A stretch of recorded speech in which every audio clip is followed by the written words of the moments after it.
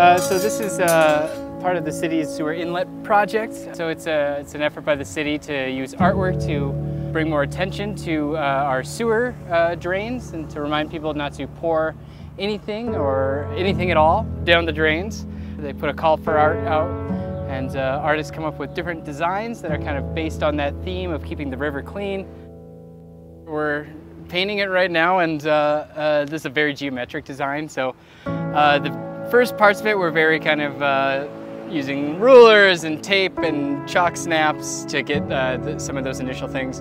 Only now at the end are we really able to kind of do some like freehand sort of things when it comes to things like these lines. We'll be adding some trees and clouds in a little bit too.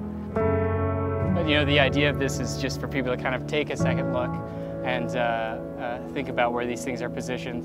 And anytime we can use art to beautify the city or integrate the art into things like sewers, I think that's a plus.